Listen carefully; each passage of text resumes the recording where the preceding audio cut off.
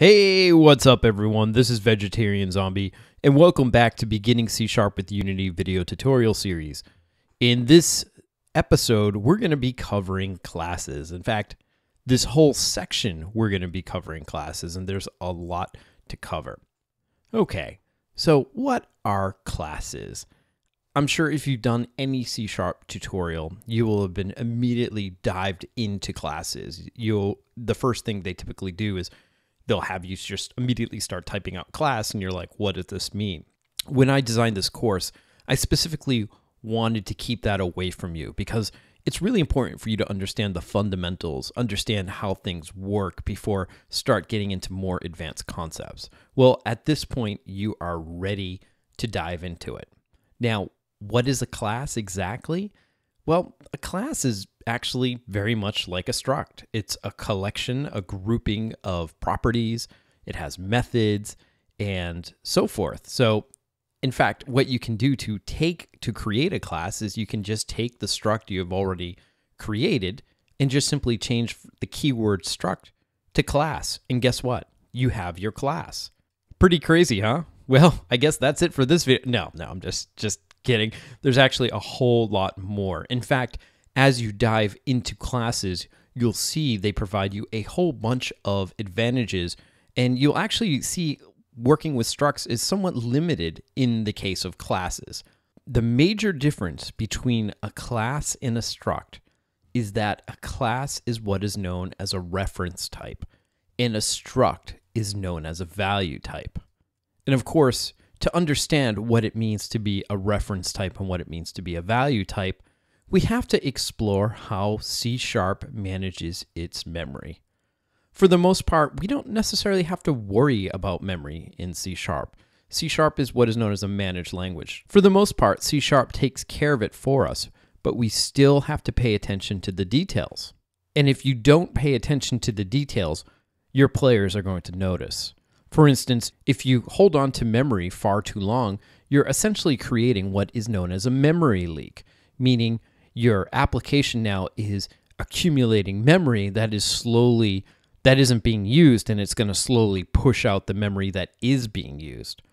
Conversely, if you release memory too early, you could potentially send your program into an unstable state, or you can even cause your program to crash. Essentially, you need to let go of memory when you don't need it anymore. Now, as I mentioned, C# takes care of this mostly for us, but there are some things we have to keep in mind. Okay, so we have a reference type and we have a value type. What does this really mean? Well, reference types live in a place of memory which is known as the heap, whereas value types live in a place known as the stack. Okay, let's explore how these two places manage their memory. Now, for the most part, we've been using value types. For instance, when you've created ints, doubles, booleans, even structs, these are all examples of value types. Whereas strings are examples of reference types. And also, when you create a class, you'll be creating a reference type. Let's start with the value types first. A value types, as I mentioned, live on a stack. And here's how it works. When you're calling a method, that method will create what is known as a stack frame. Now, any variables that you create within that method will be placed within that stack frame. So say if I created a couple ints, or I created an int and a bool, those would both be within that stack frame. Now, within that stack frame, let's imagine we call another method. What will happen is then a new frame will be added on top of the previous one. Now, let's say we create a double within that frame. Now, within that frame, it calls another method, and another frame is put on top of that, and so on. Now, at some point, we're going to stop calling methods, and we're basically going to run through them. You're going to just simply get to the end of the method, and what happens when you get to the end of the method? You return from that method to the calling method. What happens is that the frames are popped off the stack.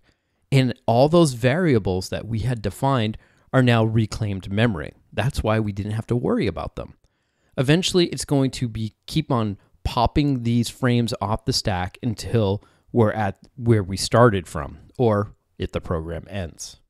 So that's why we haven't needed to worry about memory management, because C# has taken care of it for us. Now we're going to get into reference types, and these are objects that live in the heap. And I've read one article that describes the heap as a heap of laundry, but basically it's a place where we put our objects. And we put all our objects in this one central location, and we have references to these objects. So a reference is simply a variable. We put a type name, the variable name, and then we can create we put a type name and then a variable name, and like creating a struct, we would use the equal new keyword, and then we put the type after that. That essentially creates an object in the heap and makes a reference from that object to that variable. We're referring to an object in the heap.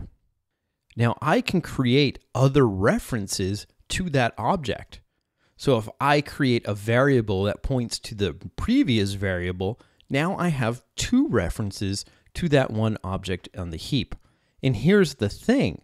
References behave differently than value types do. And value types, when the frame is popped off the stack, those value types are collected in memory.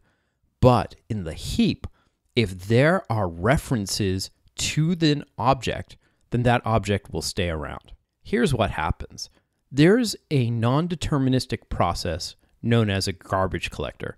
And by non-deterministic means we can't determine when it's going to run. It's C# is going to say, hey, run garbage collector, go clean the heap. Now we can ultimately give it a suggestion. We can ask the garbage collector to run, but the garbage collector can be a fickle kind of guy. He's just kind of like, hey, I'll run on my own time. Now what happens is the garbage collector will go through the heap, and if it finds an object without any references to it, then that object is no longer being used, and that object is simply collected. So here we have our object with two references to it. That object is not going to be garbage collected. Now this brings about an important question. How do we indicate whether we want an object to be garbage collected? Well, this is the idea of a null reference. Null meaning there is no connection. There's an empty connection between this reference and any object. Now, you may be tempted to think of null as 0, but null does not mean 0. It means nothing. It means limbo, emptiness. Now, you can create references that have null values. You put the type, you put the name of the variable, you put your equal signs, and then you could put null after that, and that's a null reference. Then you can create a new object and assign it to that reference. Now, when you want to delete an object, or when you want to delete that reference to the object, you would then just put the variable name equals null. And that cuts the reference to that object. In our case, we've just cut one reference. Notice we have another reference to that object. So that object is going to stay around in memory. The garbage collector may run, but it will see that there's a reference to it. When we set that last reference equal to null, then that object is essentially orphaned in the heap. And when the garbage collector finds it, the garbage collector is going to get rid of it. Now, garbage collectors are critically important when creating your Unity games. You always have to keep the garbage collector in mind. In this series, we're not going to be covering strategies, but here's what happens. The more objects you create, the more times the garbage collector is going to run. Essentially, if you create a whole lot of objects and you're nulling these objects out, the garbage collector is going to run more and more times. The more times the garbage collector runs, the more power it's going to take. So if you're designing a mobile game and you have a game that has lots of garbage collection going on, so what might happen is your game might run slower and you're going to be using more battery life. Now, there are tactics for working with a garbage collector. For instance, there's something known as pooling. Let's imagine you have a game and you have aliens and you're shooting your aliens. Well, when the player destroys an alien, instead of destroying that object that represents the alien, you can essentially repackage it up again and then redisplay it to the player again at a different point in the screen. To the player, that's a whole new alien, but essentially you're just reusing that object. But again, these practices and concepts are way beyond what we're going to be covering in this series. It's just important for you to understand what the garbage collector does. Now, before we dive into the demo, let's just talk about the difference between copying a value type and copying a reference type. When you copy a value type, for instance, when you take a value type and you assign it to another variable, what happens is you're copying that value. That means those two values are independent of each other. Whereas when you copy a reference, those two values are still pointing to the same object. Meaning if you changed a property in the first variable, the second variable will reflect that change. Let's see this in action. Okay, here we have Unity open, and I have my scripts folder selected. Now we have two different types of objects. We have a player and we have an alien, and both of these are structs. What I'm going to do is I'm going to open up our player and I'm going to create, and I'm going to turn this into a class. Here we have all these previous files open. I'm just going to close these out just to keep things clean. And so we have our alien here, and now we have our player. Now what I'm going to do is I'm going to delete, in fact, I'm going to delete all these right here. And we're just going to change this into a class. The reason I deleted those is constructors work a little bit different in classes, and there's things you should keep in mind. Properties are identical. And what we're going to do is we're going to let's create a couple properties. Let's create a name property for the player, and we'll create a score too.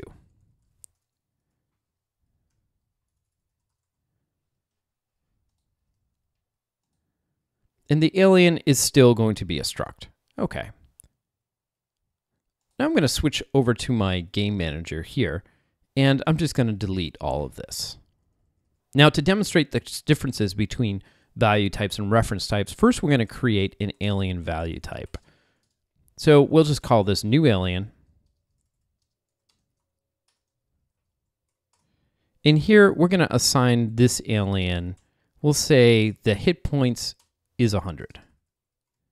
Now I'm going to create another alien, and we'll call this another alien. And this time I'm going to copy this alien like this. And now what I'm going to do is change the hit points of this alien. We're going to give this 150 hit points. Now let's print out the values.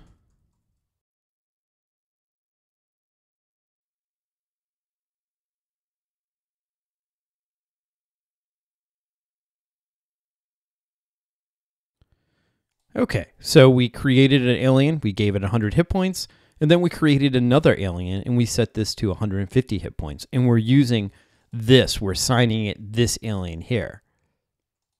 Now, based on what I told you about reference type and value types, what do you think will happen? Think about that, and let's return back to Unity, and we're going to run this.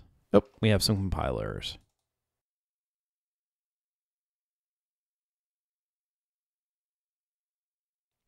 Now we'll run, we'll select our game manager, and opening up the console here, let's put our console down over here. We're going to disable the game manager. And now you can see Alien 1 has 100 hit points and Alien 2 has 150 hit points. Even though we've assigned the same alien instance, what happened was we copied this alien into this alien, and essentially they are different from each other. Now let's try the same thing, but with classes. Here we'll create a new player. We'll call this player 1. And we're going to create a new one. Now we'll assign the player 1 a name, and we'll assign them the name of Brian, like so. Now let's create a new. Now let's create another player, and we'll call this player 2, and we'll assign this player 1, like so. Now if I change the name of player 2, we'll call this Max. And now I'm going to print out both the players' names.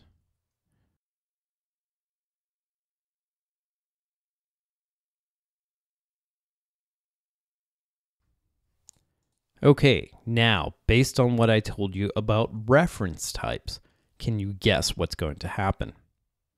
I'm going to switch back over to Unity here. We're going to just shut this off. We're going to turn it back on again. I'm going to switch over to console, and then I'm going to deselect the game manager script. Here we go. Oop, I didn't save. We'll try this again. Let's deselect this. I'll have the console open. And here you can see player 1's name is Max and player 2's name is Max. If we come back here, what happens is these are pointing to the same object. First, we change the name to Brian, and then we change the name to Max. So what happens is this last name changed this to Max. So we essentially overwrote that first name. Now, right now I have this object. What I can do here is in player 1, I can set this to null. Now, what will happen is now that there's one reference pointing to this player object, when I set player 2 to null, this object now is eligible for garbage collection. And what happens is that the next time the garbage collector will run, that object will be collected. Let's see an example here of player 1 to null.